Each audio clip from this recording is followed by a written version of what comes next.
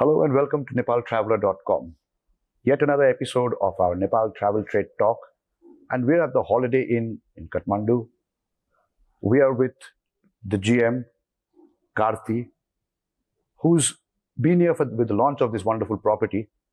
Karthi has many years of experience in the hospitality industry with the brands, with the Oberoi, with IG.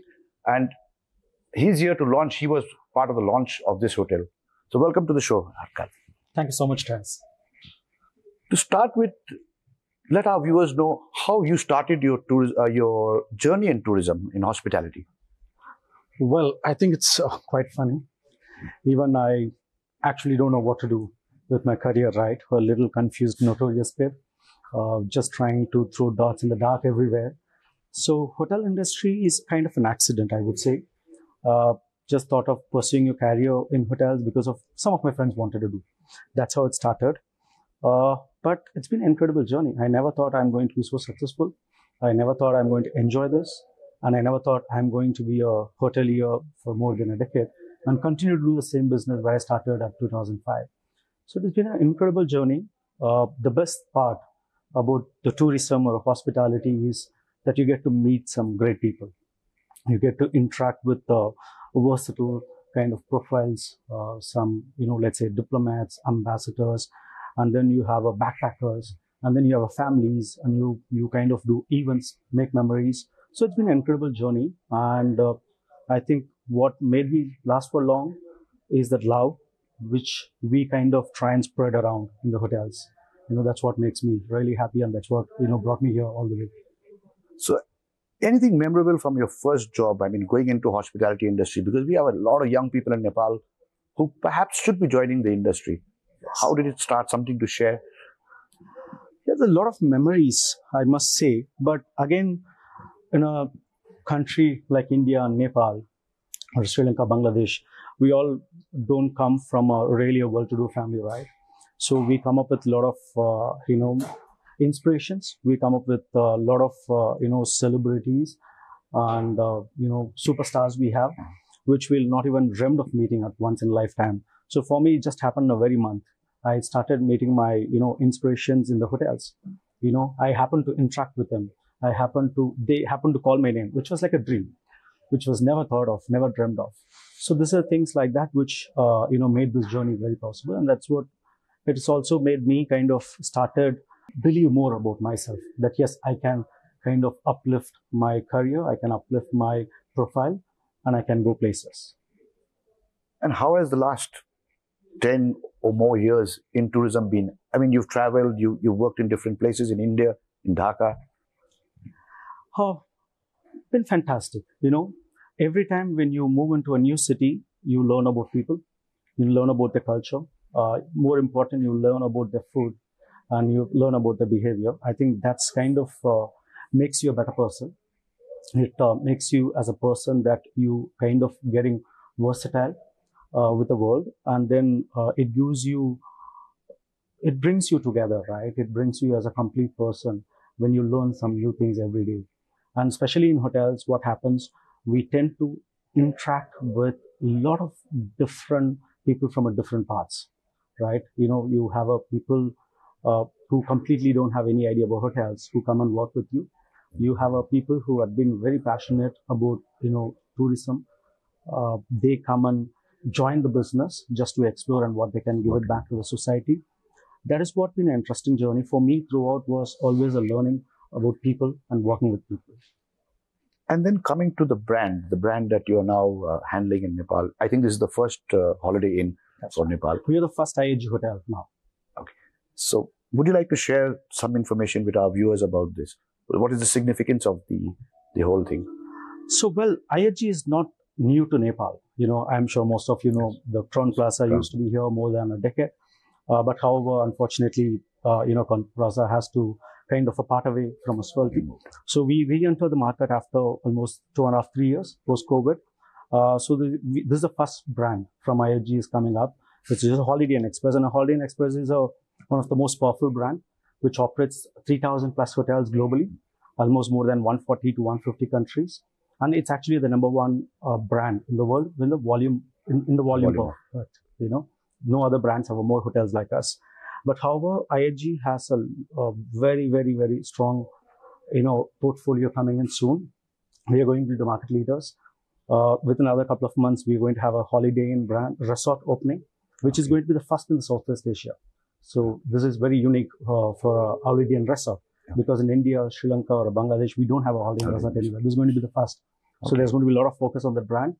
And another couple of months, we are going to open with a couple of intercontinentals. There's an Intercontinental Hotel coming in Pokhara. There's an Intercontinental coming in Chitwan. And there's like 3-4 brands coming up in Kathmandu. So if I have to say with IHG, in around 5 to 6 years, we'll be the market leaders. We should be having at least minimum 10 hotels. With a wide footprint. With a wide footprint all over. In Kathmandu, Pokhara, Chitwan, and then some of the other places also we have been exploring. So this is going to be, interesting to see what, Nepal has to offer for IHG, and the same way what IHG is going to bring into, Nepal in view of the tourism and the footfall. And how has the journey in Nepal been? I mean, you represented IHG when you came in to launch this property. What's that journey been like? It's great. If I have to say something which is very, heartwarming for me, is that first time I landed, I never been to Nepal. It is surprisingly, for an Indian, at least they would have made 2-3 trips before they come for a walk. But whenever I planned to come here, the trips didn't happen. XYZ reason, some for good, some for bad. But I think finally I landed here for a really good reason to open a hotel and to settle here and work, which is great. But people here are really, really welcoming. The best example, when I landed midnight, my flight was delayed for 2 hours. I had my chairman on the board of directors waiting in the airport to welcome me. That is not something which you see in other parts of the world. They don't have to do it, but they were really there to, waiting for a couple of hours to welcome me and get me, settled down in the city, which was really nice. I think it's in the DNA of people here. The hospitality, the tourism, and the care is generally, it's in the DNA of the people, which is something which really fantastic. We all know that in Asian countries, you get a good service. The people are humble and polite. But I think Nepal is one level above than others. They're the top notch. I think that's something which is really nice, which I really found special, which is also going to be the unique characteristic that going to attract more tourism. Also, looking at where we are now, it's been a couple of months. Mm-hmm. How do you see the challenges that you're facing at the moment, and what further plans do you have for the hotel?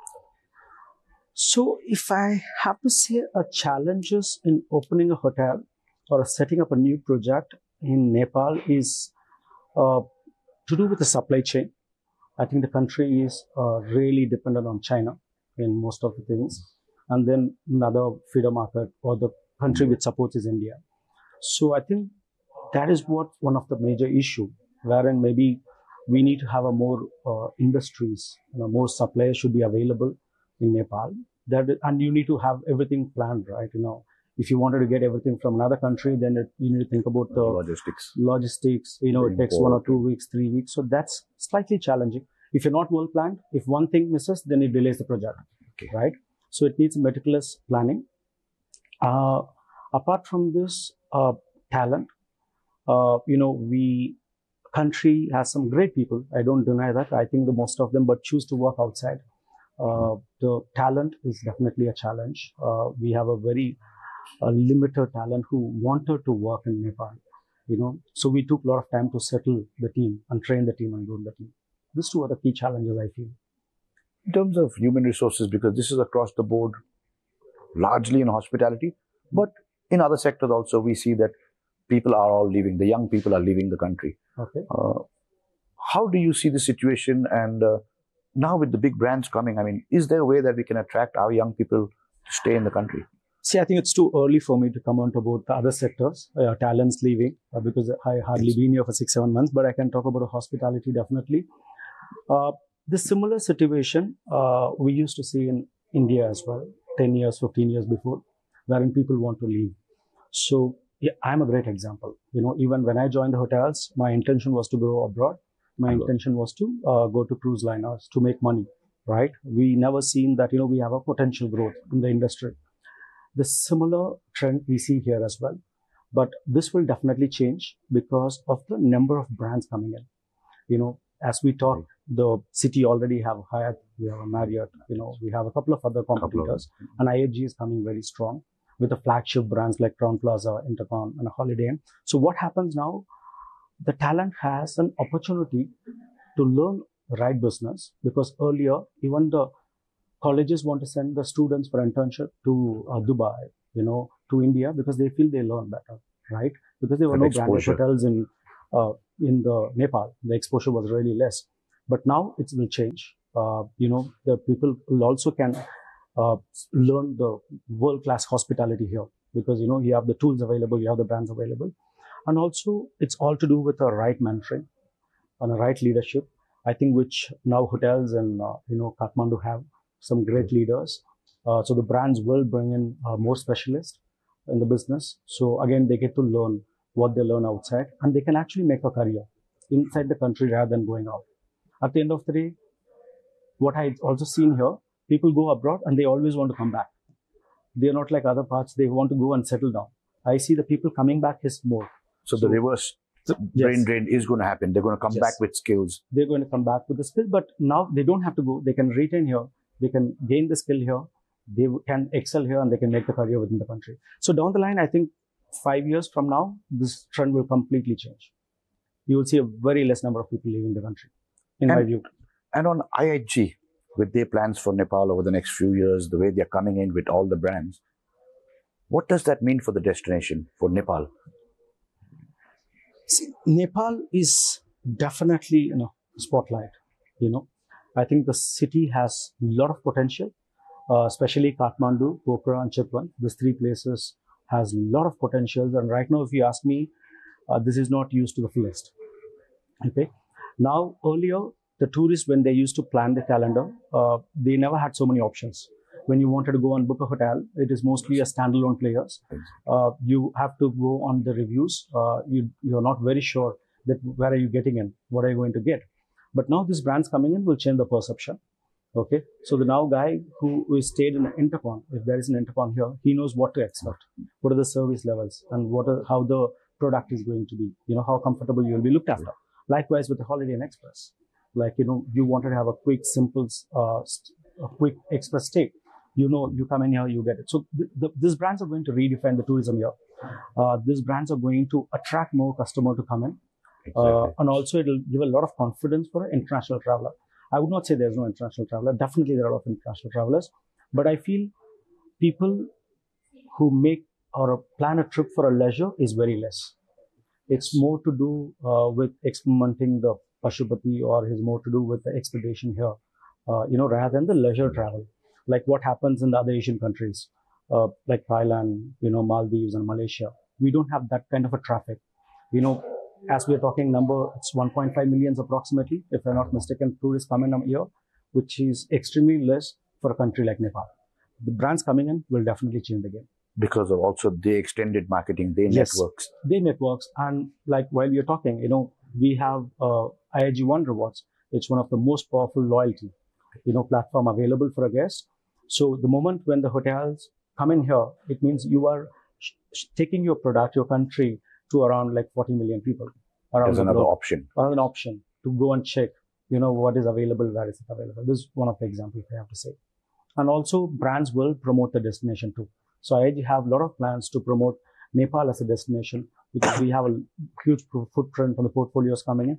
So it's going to add up to the Nepal tourism. As a final question, now that the hotel is launched, what else is expected in the near future? What are your plans with the hotel? Well, Holiday Inn Express is a brand known for a simple and a smart travel, right? We try to keep things simple for a customer. When you are traveling on a business, when you travel on a transit, all you need is to have a, quick check-in, a clean bed, hot shower, and an express start breakfast. That's what you expect when you are in a business or a transit. This brand is very new for the market.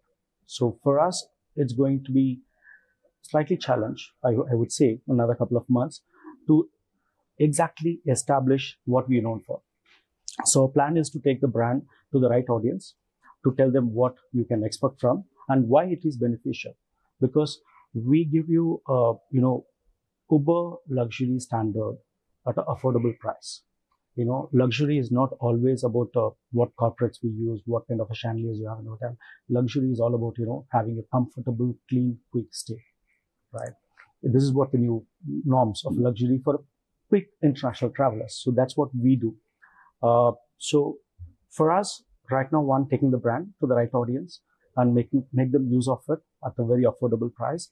And second, we have a beautiful rooftop restaurant, okay, which serves the Pan-Asian cuisine.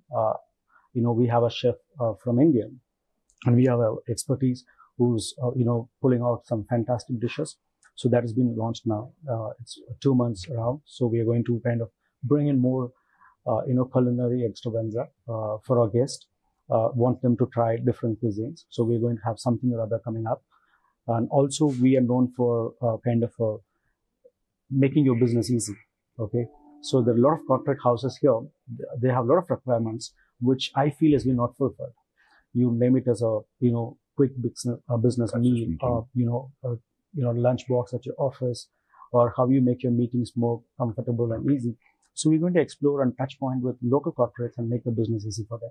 And also your restaurants and this outlet, this beautiful outlet for the walk-ins, the domestics. So there will be something or other new in our hotel, which has been not explored before, in a very affordable price. That's what our promise. Thank you so much, Karthi, for taking the time and for having us at the hotel. Thank you so much, Terence. It's been a pleasure catching up with you. Thank you.